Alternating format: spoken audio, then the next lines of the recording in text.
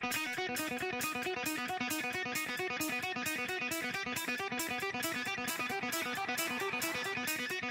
I'm Chad from the station. That's a Drab t-shirt over there. Ryan the racist. And there's Beau. Hey.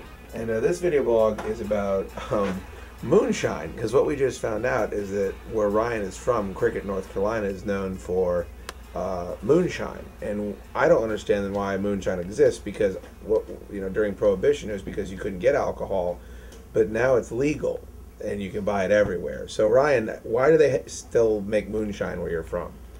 Some people make it because of the tradition, but a lot of people make it because it's cheap. You can buy a quart of moonshine for like $8 to $12, and you can't buy liquor for that of any quality.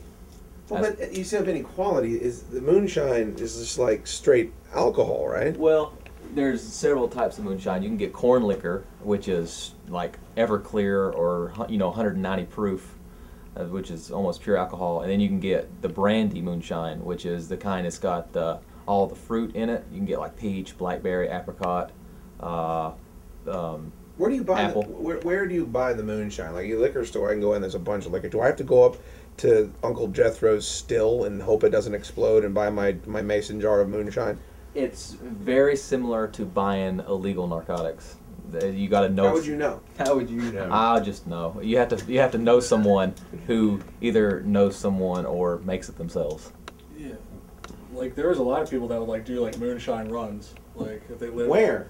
Like some backwater town like Virginia or North Carolina somewhere. They'd be like, hey, I'm going home.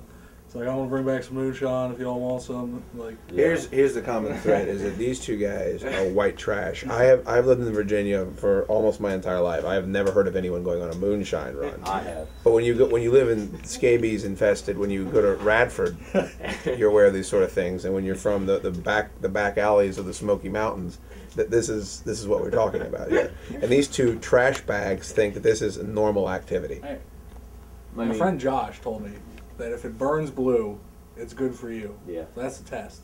You light it on fire a little bit, and if it burns blue, then it's okay to drink. Because if they use lead pipes to cool down the vapor, Lead pipes. if they use lead pipes to cool down the vapor, you're going to die. Like, you're going to go blind and die. Has that happened to people? Oh yeah. Yeah. I mean, you got to use copper pipes to cool your vapor. And so that's why you see, whenever you see a still, you see those coils of copper pipe everywhere, because you got these copper. Do you understand that, like, you can buy like a pint of booze for like $7? Yeah. But what is the point of doing this? It's like buying a mass-produced Budweiser versus a very good crafted beer. Like, it's mass-produced or handmade. So you're telling me a multi-million-dollar company can't make as good a liquor as some hayseed in the woods somewhere? That is exactly what I'm saying. That's exactly what I'm saying. I've had moonshine that you can take by the quart and just turn up and drink like a juicy juice. Like a juicy juice. A juicy juice is what you can. Barty, have you ever heard of moonshine? Do you ever drink moonshine? I've heard of it. I've never had it. I hear that you have to be really trashy and to have drank it in your life. But you guys admit that only trashy people drink moonshine. Would you at least admit that? Well, yeah. I mean, Well, why are you defending it so because hard? it does taste good. I know. Shocker, Beau says moonshine. Just put it on the list of things that Beau has put into his body that are unhealthy. Illegal drugs.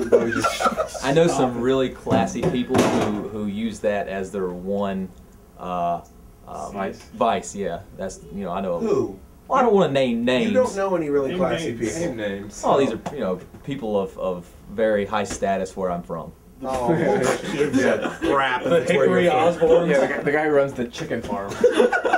Ryan, also, where he's from, there's a guy that takes acres of chicken excrement and spreads it out in his front lawn. Not just one person. Is it everybody, Ryan? It's a lot of people. When I was in first grade, I was 6 years old, and they had to close down my school because we didn't have AC, and the field behind our school was spreading chicken litter, and the smell and the heat just ran everybody out of school, and they had to close the school down for the day. And these are the stories we're going to miss as Ryan is leaving the radio station. These 2 days he'll be gone. 2 more. So he's out of here. So anyway, this has been the Chad Dukes video blog for the week, and I'm sure CBS Radio is glad that it gave me the opportunity to make these. See you next week. Thunderstruck!